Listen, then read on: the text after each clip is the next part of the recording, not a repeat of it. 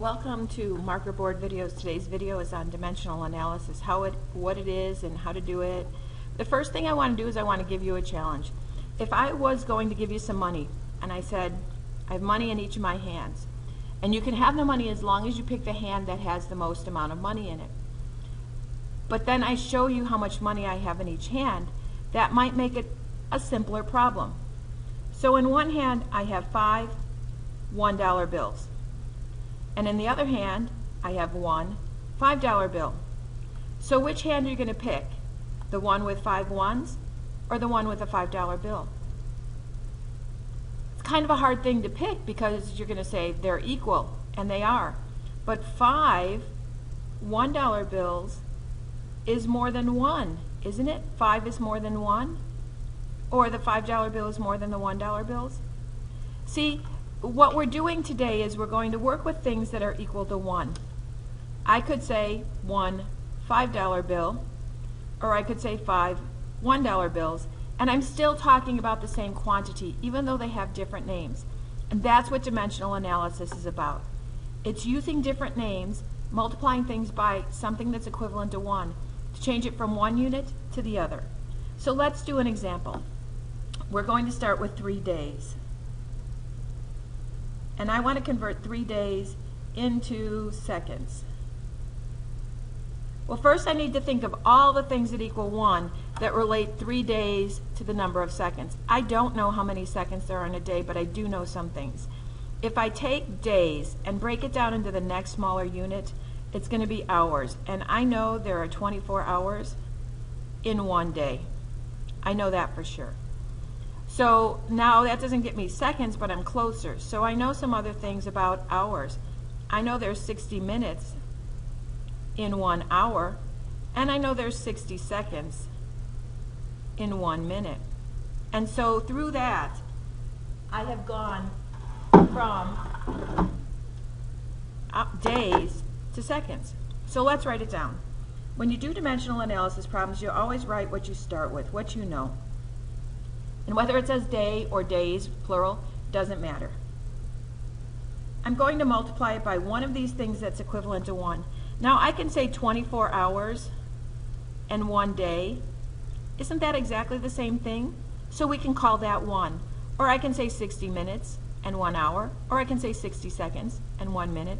They all equal 1. And that's what you're doing in these. You're multiplying by 1. And as you know, anytime you multiply something by 1, you get itself. Now, here's the tricky part. You see this 3 days? It's really over an invisible 1. We don't show it, but it's there.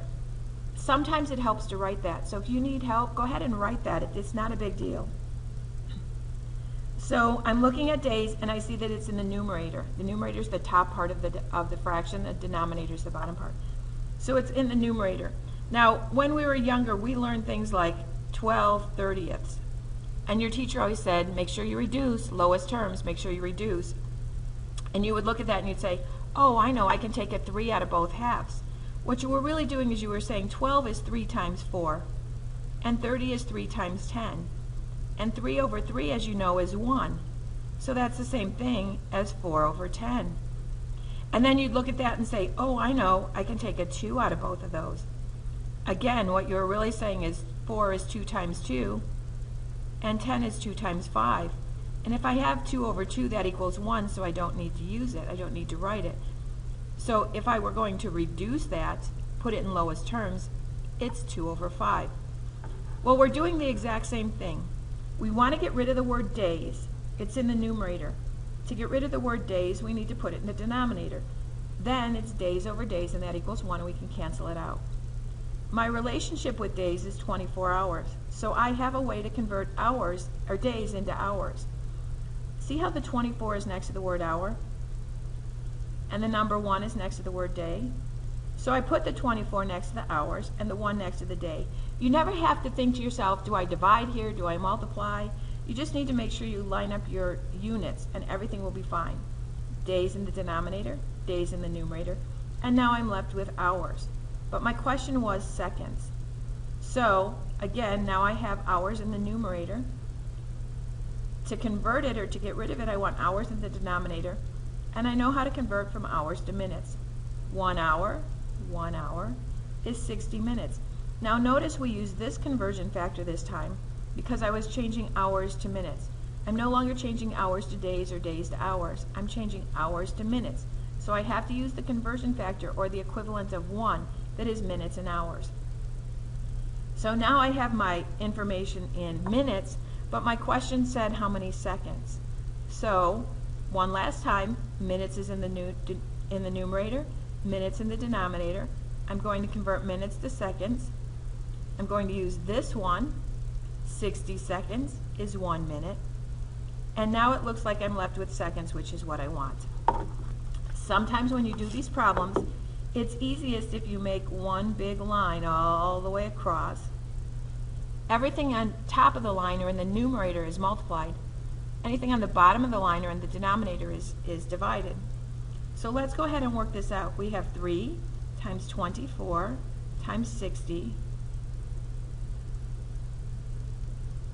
times 60, and that gives us 259,200, and that's a comma. What's my units?